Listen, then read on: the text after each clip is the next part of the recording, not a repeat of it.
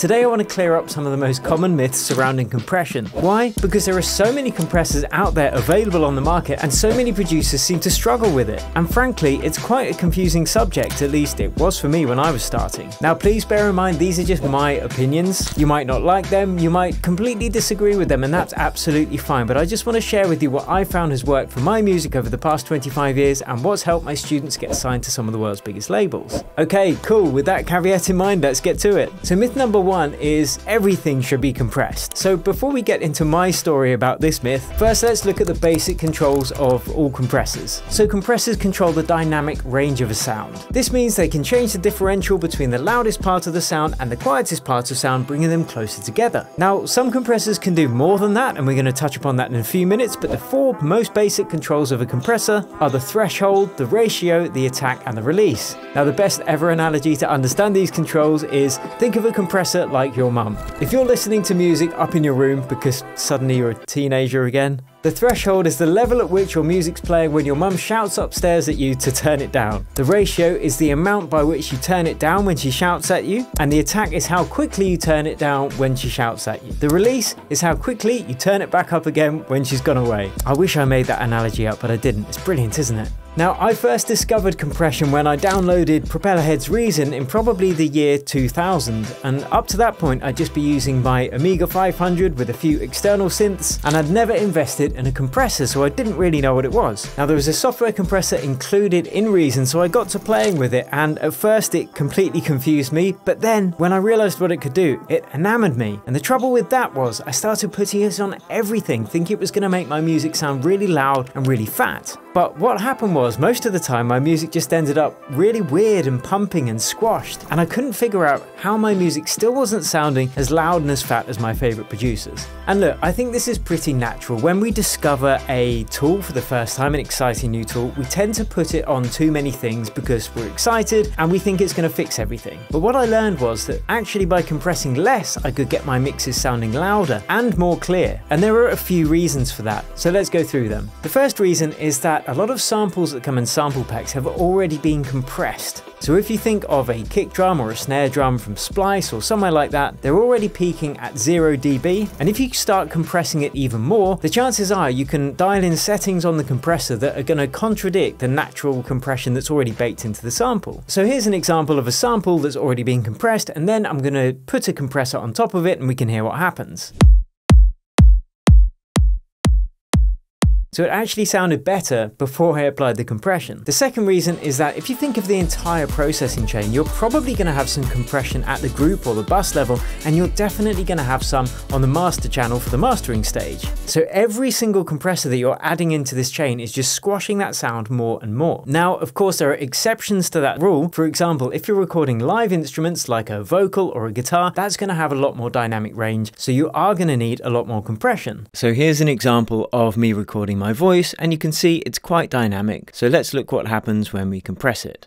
So here's an example of me recording my voice, and you can see it's quite dynamic. We can see that the quiet parts are made louder and the loud parts are made a bit quieter, reducing that dynamic range. But as you can see, there's a logical reason behind that. So my rule of thumb is, generally speaking, if in doubt, compress less. Okay, myth number two is that compression just controls dynamics. Now most people think that compressors just control the volume of the sound over time, much like using the controls that we looked at in the first myth. And whilst that is true of some compressors, other compressors can actually change the tonality or the character of the sound as well as the dynamic range. So here's an example of a sound put through 3 different compressors. Have a listen and see if you can hear the difference in tone between each. These are the good things, good things, good things. These are the good things, good things, good things. These are the good things, good things, good things. Did you hear the difference? The chances are you didn't hear the difference between example 1 or example 2, or you're much less likely to, but you did hear the difference between the third example and the other 2. So which of these compressors do affect the sound in this way, and which ones should you be using for which circumstance? It kind of implies that you need loads of different compressors for different purposes, right? Well, not so fast. And that brings me on to myth number 3, which is you need loads of different compressors to sound professional. As you're doubtless aware, music production is very complicated and it's a very in-depth subject. And if you're just starting out, trust me, you will find this out soon enough. But don't worry, because it's still a amazing fun, but one of the biggest blocks to learning music production is simply overwhelm. People get overwhelmed at the sheer amount of stuff there is to learn. So the question then is, what should you learn and in what order? Well, where you don't start is on the subtle differences between the UAD and the Waves and the Black Rooster audio versions of the classic 1176 compressor versus the equivalent remakes of the 2A or the 3A, blah blah blah. You can do everything you need with just 3 types of compressor, and your stock plugins are absolutely fine. Sure, if you've been producing for 2 or 3 years or more, you might benefit from these slight nuances, but if not, it will probably only serve to confuse you. So here are the 3 main types of compressor in my estimation. 1 is just a normal compressor. 2 is a glue or a bus compressor, and number 3 is a multiband compressor. This simple categorization should make life easier, and sure, of course, you could have multiple plugins for each of those categories, but you don't need them, at least not until you've been producing for a while. The main point is learning where each of these 3 main categories of compressor is going to be used until you know the effect they have on a sound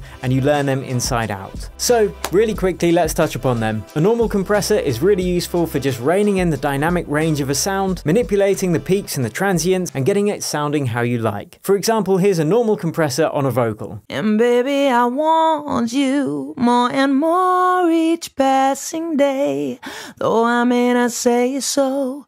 We're allowing the transient of the vocal through, we're making sure that the compressor is closed off by the time she sings the next lyric, and we're just bringing it all together a bit closer so it's a bit more sausage-like instead of very, very dynamic. Boom. That's it. And apart from the vocals and maybe a couple of other things, I probably wouldn't use compression directly on a sound for most of the things in the track. Okay, the second is glue or bus compression. These tend to have a smoother outcome. You've got less control over the attack and the release. And the most popular type of bus compression is an SSL solid state compressor. But if you're using Ableton, the glue compressor is absolutely fine. And there's the equivalent in Logic as well. Okay, the third is a multiband compressor, and this is simply where you add compression, but for different frequency bands within a sound. And this is a surefire way to almost certainly ruin your mix if you don't know what you're doing. A popular use for a multiband compressor, for me at least, is on the master channel, where you can just tighten up, say, the kick and the low end, allowing the mids and the high end to just breathe a bit more in the mix. But you could use a multiband compressor if you are compressing, say, a bass guitar, and you want some of those upper harmonics to be less compressed than the bass.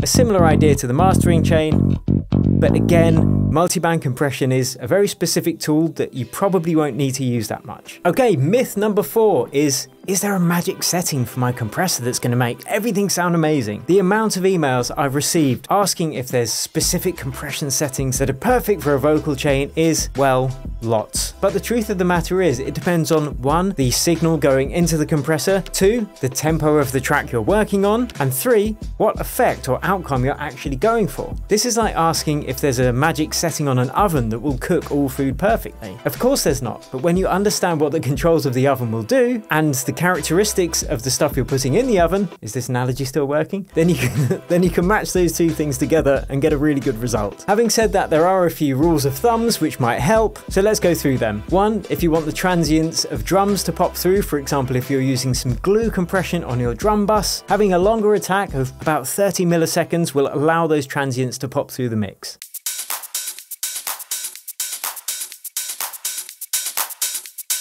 2, if you want your vocals to sound quite natural, you'll need a slightly longer attack and release. Seems there's never time to appreciate all the lovely things you do. But if you really want to lock in those peaks and get an upfront, in-your-face sound, you'll want a shorter attack. Seems there's never time to appreciate all the lovely things you do. And 3, in general, in terms of release, you basically want to make sure that after each peak of compression, the compressor has a chance to go back to 0 when it comes to the gain reduction. Otherwise, you're likely to end up with like a squashed, horribly compressed sound. And unless there's a very specific creative reason you're choosing to do that, you probably don't want it. Okay, myth number 5 is compression is how you make your music louder. You make your music louder by turning up the volume. Compression can be a part of what makes your track louder, as in average loudness rather than peak, but it all starts in the sound selection and the composition, as well as several other mixing and processing techniques you can use, like saturation and equalization. So here's an example of just using compression to get perceived loudness, and then we'll listen to that same example but using a bit of EQ and saturation beforehand.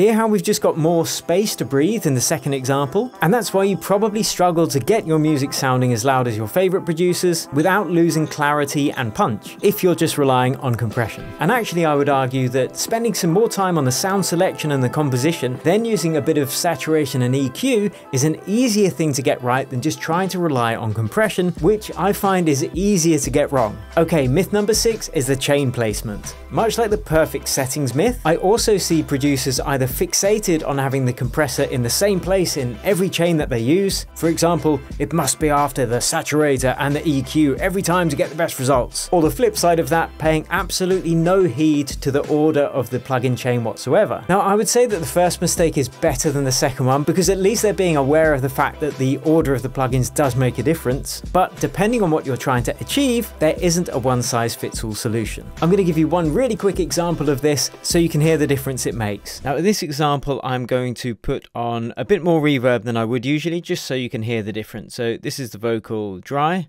These are the good things, good things, good things. These are the... And we can see it's got compression. It's actually going through a sidechain compressor as well. So let's turn on some of that reverb at the end of the chain. These are the good things, good things, good things.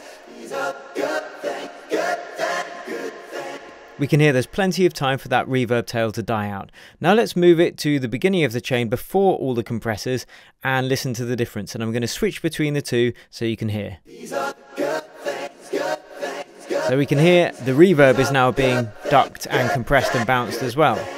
These are the good things. Let's switch back. Good things. These are the good things, good things, good things. And that's going to make a huge difference in the mix. And that's why understanding what's happening to the sound, what's happening throughout the signal path is so important, because it allows you to visualize and conceptualize what's actually being done to the sound, so you can craft each specific sound and situation to your needs. And look, overall, compression is a tool just like any other. You wouldn't pick up a hammer and start bashing away at the wall without having a specific purpose and knowledge that the hammer is the right tool for that job. Intention is everything. If you can conceptualize and visualize what you're trying to achieve with your sound, then you can work out which tool to reach for. And as I mentioned, compression is, of course, only one of many powerful and essential tools when it comes to getting the perfect mix, which is why compression can actually end up hurting rather than helping if you don't understand the other tools at your disposal. So with that in mind, I put together the 14 mixing tips I wish someone had told me when I started my career over 25 years ago, because it would have literally saved me years. So I hope you found this video useful, I hope you enjoyed it, and thank you so much for watching. Okay, I will catch you over at that next video where we will transform your mixes in just a few short steps.